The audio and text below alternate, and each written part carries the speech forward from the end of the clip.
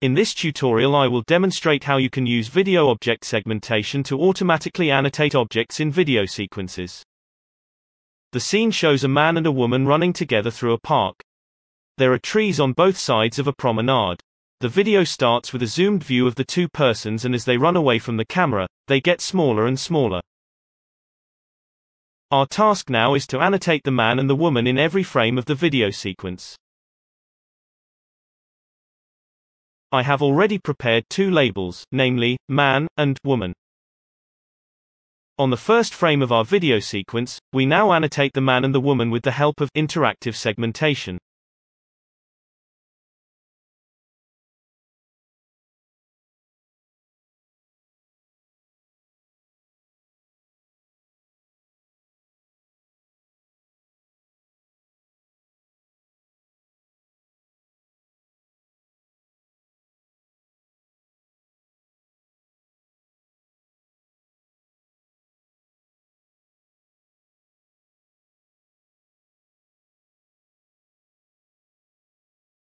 For many video sequences it is sufficient to only label the objects on the first frame and the rest can be annotated automatically.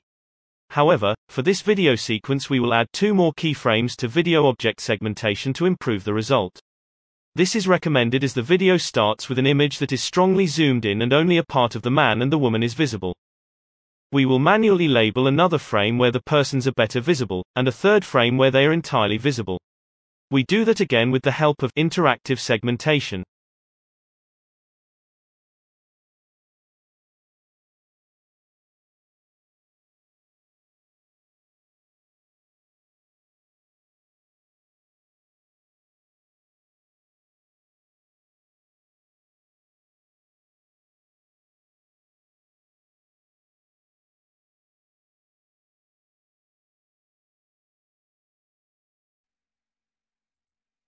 Now that we have manually annotated 3 frames, we can use video object segmentation to label the rest of the video.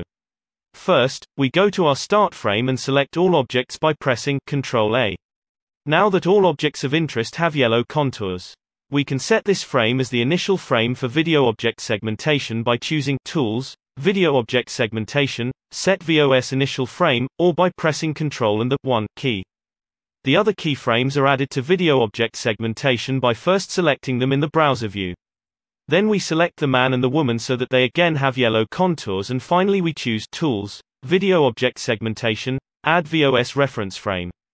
This will add the selected objects as additional keyframe objects to VOS and improve the results of the algorithm. We do the same also for the last keyframe.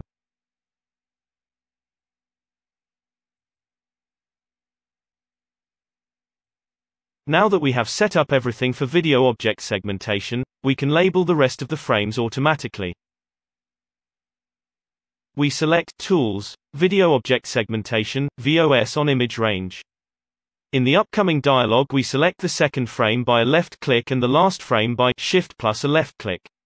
So in total we have 50 frames that VOS should annotate automatically. Depending on the speed of your computer and, especially, if you have a CUDA-enabled graphics card, this will take from several seconds to a couple of minutes. Alright, let us see how VOS has performed. As we can see, video object segmentation has nicely labeled all the remaining frames of the video sequence.